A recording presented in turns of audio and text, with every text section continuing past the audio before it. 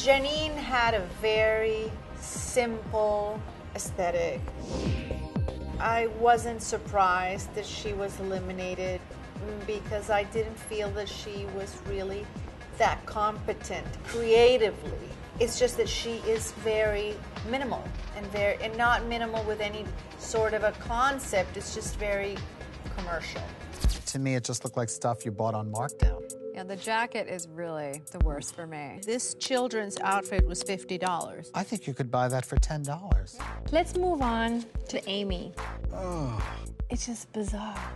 Bizarre tells me there's many ideas, but banal is just no ideas. No spirit, no creativity.